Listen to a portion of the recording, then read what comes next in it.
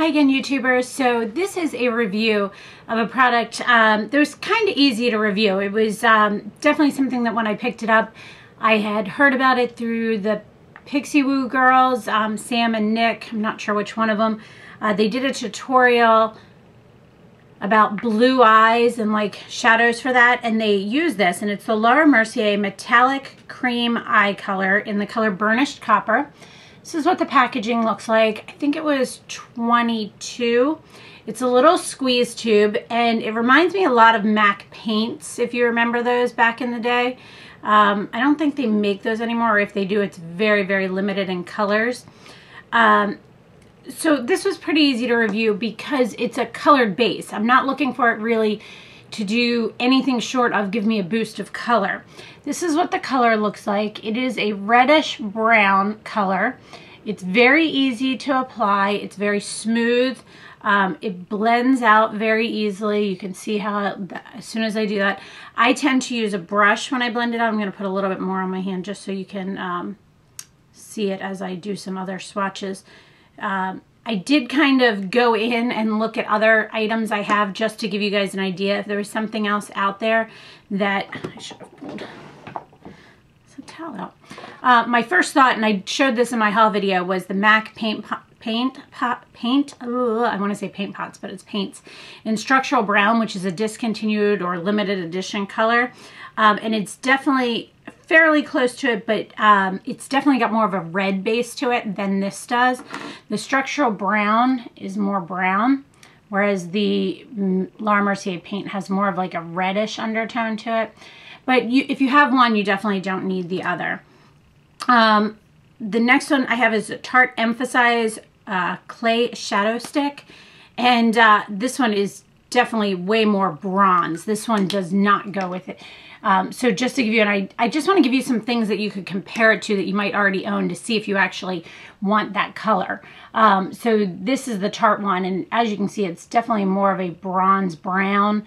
It does not have that reddish undertone to it either. And then I have a Stila Smudge Pot in the color Bronze that I thought might be similar, but again, it's very similar to the Tarte one where, and I had an NYX Jumbo Stick in French Fry, but I can't find it, but I think that is pretty similar to these. So down here is the Bronze. So that is much darker and much more brown undertone. So it definitely is a color all on its own. Now a little bit about the product. It is very easy to apply. What I did was actually, I took a little bit more than what you saw here, put it on my hand, and then I just took a brush. I took a really old beat up MAC 217. I don't even think the number is on there anymore. It's worn out so much. But look how beat up this is. Like, it's just one that I didn't take very good care of. That was one of the first ones I got. So I tend to then just, I put it on my hand, I swirl it into the product, gets on the edge, and then I apply it right on my lid. It's a very nice base. It was easy to work with. It blends in very, very easily. You can use it in a very pigmented way, or you can kind of sheer it out to give you just that all over look. I looked to see if any of my Maybelline color tattoos matched or looked close to it. They didn't. I also, sorry, I have a baby's giving me hiccups. I also have MAC paints. None of them were close to that. They were either similar kind of browns or they didn't have the shimmer. There was just nothing that matched up. But this is a very easy product to use. It is something you can throw on your eyes as only a color and just kind of go. You can simply just put it in the crease and give yourself just a nice little dimension, maybe a little bit of shadow over the lid, and go, and you're good to go. It really does have a nice staying power. I used it both on its own with no shadow over it, kind of setting it, and then I also used it under some shadows like bronze and mulch and some colors like that, and it really just gives you that extra oomph to the color. It kind of just projects the color a little bit better, and you can see the sheen. This definitely has a nice sheen to it. It does not have glitter. It does not have shimmer.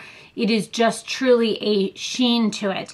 And I think why they chose it and why I think it's a really, really great color if you have blue eyes is just that red undertone to it. Really, that redness makes blue eyes pop. And it just is such a pretty color. It just works so easily, and it just has like, you know what it kind of reminds me of? And I bet you I'm not going to be able to find this color right off the top of my head.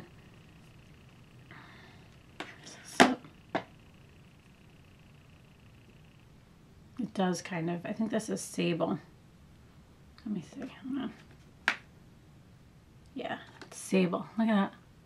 Sable's right there across the top. So, actually, I'm glad I could find that, because that is a really good reference point. If you have Sable by MAC and you love it and it's a great color on your eyes, this is a great option for you, because it's a cream-based version basically of Sable. If you have Sable and you use it as it is and you don't feel like you need a cream shadow, then that helped you too. So pretty quick and simple, has good staying power. It didn't fade on me out throughout the day. I would say the areas I blended definitely kind of went down a notch, but the product was still there, the color was still there.